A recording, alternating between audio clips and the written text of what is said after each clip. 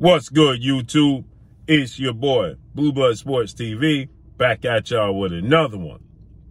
So, undefeated 3-division world champion, former junior welterweight undisputed world champion, currently the reigning WBO welterweight world champion, was widely considered by many to be the #1 best pound-for-pound fighter in the world.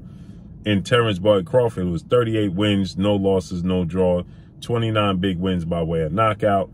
He is 34 years of age, 5'8" with a 74-inch arm reach. He reacts an undefeated, newly crowned 3-belt unified welterweight world champion superstar boxer, Errol Spence Jr., who is widely considered by many to be top 3 best pound-for-pound fighters in the world. Errol Spence is 28 wins, no losses, no draw, 22 big wins by way of knockout. He is 32 years of age, 5'9.5" with a 72-inch arm reach. Well, the passing of the torch and the changing of the guards has taken place. And they have reacted to 4-division world champion, Mexican superstar boxer, who is the undisputed reigning super middleweight world champion, widely considered to be the face of the sport of boxing, top 3, if not the #1 best pound-for-pound fighter in the world, in Saul Canelo Alvarez. So now Canelo Alvarez is now 57 wins, 2 losses, 2 draws, 39 big wins by way of knockout. Canelo Alvarez is 31 years of age, 5'8" with a 70-inch arm reach. With that said, Canelo Alvarez is, and Errol Spence is about the same age. Errol Spence is 32. Canelo Alvarez will be 32 soon. Terence Crawford will be 35 in September. But with that said, he was widely considered the face of the sport of boxing and the best pound-for-pound fighter. Not many people had Errol Spence or Terence Crawford 1 and 2 over him, okay? I had it, Terence Crawford at 1, Canelo Alvarez at 2, because of his longevity and achievements and being undisputed in 4 different weight classes. I mean, being undisputed at super middleweight and being a champion in 4 different weight classes. That's why I had him ahead of Errol Spence. And Errol Spence at number 3. Well, that pound-for-pound list has changed. And it dramatically changed. And the reason that it dramatically changed is because now Canelo Alvarez cannot be considered top 3 pound-for-pound best fighters in the world.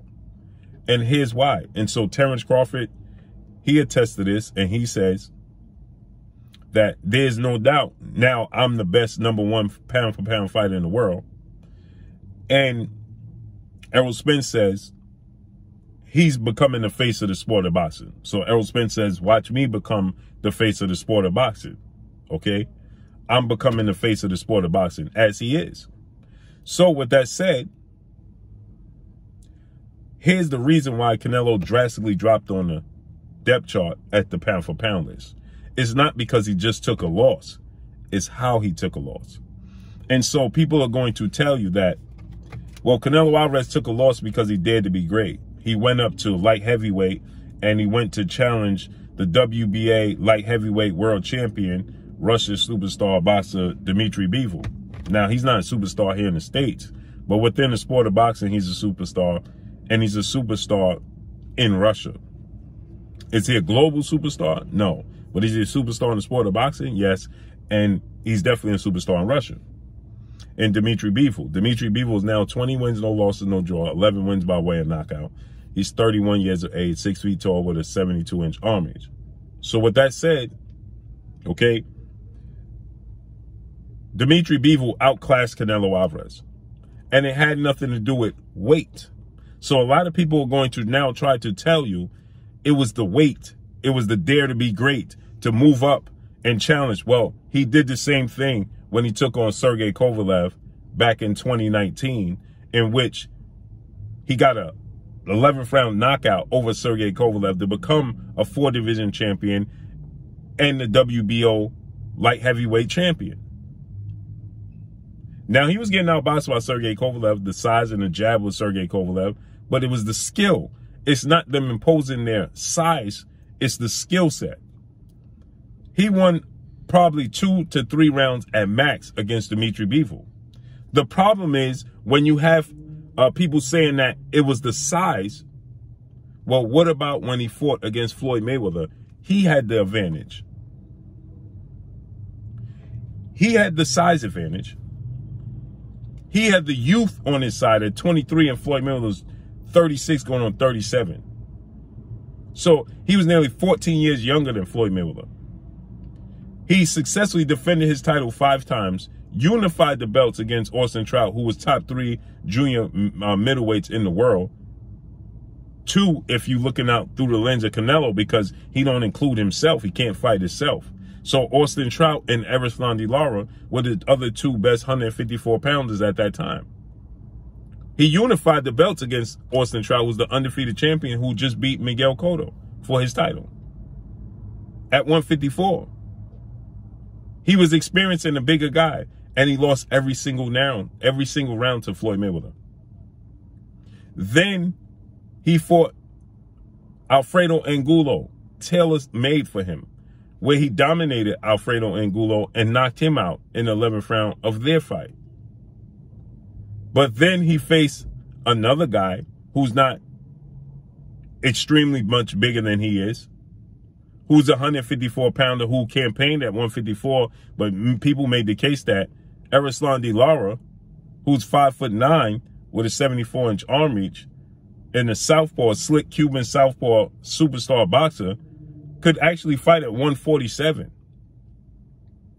And he arguably beat Canelo Alvarez. So now, Canelo Alvarez loses every single round to Floyd Mayweather, a guy who's smaller than him, coming up in weight to challenge him, okay? Then a guy that's his size in his actual weight class at 154 against Errol Lara. 2 fights after losing every round to Floyd Mayweather, he fights Errol Lara. And he arguably loses that fight, but the judges find a way to give it to Canelo Alvarez. But he arguably lost that fight. Then he moved up to 160 from 54, and he challenged the unified, then reigning middleweight world champion Gennady Triple G Golovkin, and he struggled with him. The first fight ended in a draw. And in the second fight, he got the nod, but many people, I thought he won the first fight and the second fight, but they were both very, very, very close. Right? But he got the nod, and many people thought he didn't deserve the nod in that fight. And so now, you had these 2 close fights with Triple G that you could make a case that he lost both those fights. So you could make a case he lost every round to Floyd Mayweather. He lost to Errol Lara. He was losing badly to Errol Lara. It looked a lot similar to him versus DMITRY BIVOL and Floyd Mayweather. The difference is in the second half of the fight, Errol Lara, he decided to unnecessarily utilize the ring and move around the ring unnecessarily because he thought he had the fight in the bag and he didn't want to engage. And he took his foot off the gas, put it in cruise control. You can absolutely not do that, because we see even when you Floyd Mayweather, you dominate and win every single round against Canelo Alvarez, the judge finds a way to find it a draw. That gives Canelo Alvarez 6 rounds in the fight. 6 rounds. And then DMITRY BIVOL, who dominates Canelo Alvarez, you can make a case that Canelo Alvarez may have won 2 rounds at best, 3 rounds max, and the judge found a way to give him 5 rounds in that fight and had it a draw going into the 9th round. And he was getting dominated in that fight. So the fact that Errol Lara thought you witnessed Floyd Mayweather have a draw, one of the judges called it a draw, they got a split decision victory for Floyd Mayweather. It should have been a dominating, unanimous decision, but one of the judges saw it a draw, 6-6. And this is before Lara fought him. So Lara was aware that the judge did this because it was outrage because of that scorecard. The judge was suspended. So Lara knew about this. And then Lara should have been aware of the judge's scorecard with the Austin Trout fight. Where all 3 judges had Canelo Alvarez winning by a landslide against Austin Trout in a fight that many people saw as a very close fight. But yet, Lara decided that he could put it in cruise control in the second half of the fight and feel like he's going to get the nod. And guess what? Split decision victory towards Canelo Alvarez, in favor of Canelo Alvarez. But again, he was getting outboxed in that fight with Lara, just like he was with Floyd Mayweather and just like he was with DMITRY BIVOL. And so now you can make a case that he lost both fights with the Triple G. The Lara fight, the DMITRY BIVOL fight, and the Floyd Mayweather fight. You can make a case he got 5 losses and a draw on his resume. Now, the point in saying that all was Lara is a guy in his weight class. Floyd Mayweather's a weight class below him. Triple G is a guy in his weight class. So it has nothing to do with DMITRY BIVOL's size. It has to do with their skill set and the style matchup. And it doesn't favor him. That's why he's free-falling on the pound-for-pound list. Deservingly so. Because now we have watched you in 2 separate fights. Your biggest fights on the biggest stage. You struggle. He struggled. So now we witnessed that you had 2 fights where you barely won 3 rounds combined. You can't, that doesn't put you on a pound-for-pound list. So for anybody trying to make up the fact that, well, he just was daring to be great and it was he bit off more than he could chew. No, he had success at 175. And he was the bigger man against Floyd. He was the same size, if not bigger, than Errol Lara. Same size as Triple G, slightly smaller. Then on top of it, he tested positive for clenbuterol after the first Triple G fight. That saw him suspended and the second fight being postponed. There's no way you can have him ahead of Errol Spence and Terence Crawford at this point in time. And I agree with Errol Spence. You are becoming the face of the sport of boxing because Errol Spence consistently sells out AT&T Dallas Cowboys Stadium with 40,000 fans there in attendance. He did the highest gate out of anybody in 2020. And Terence Crawford, deservingly so, in that position because of his longevity and his achievements, deserves to be the #1 pound-for-pound fighter in the world. And now this upcoming Saturday, Jermell Charlo beats Brian Castano. He's going to be ahead of Canelo Alvarez. Now, he's a 1-division champion, and he does have a loss and a draw. But the way Canelo Alvarez loses, big, he was losing big to Lara in the first half of the fight. He lost big to Floyd, and he lost big to DMITRY BIVOL. That speaks volumes. So I agree. Now, let's see how this plays out moving forward in the future. There's talks that DMITRY BIVOL can move down to 168. I don't know why he would give up his advantage to go down to secure a fight with Floyd Mayweather, with Canelo Alvarez after you already dominated him. But that's what he said he's willing to do. And then Canelo Alvarez is still the undisputed champion at 168. Well, now the fans are really going to call for you to fight Jermell Charlo and David Benavidez.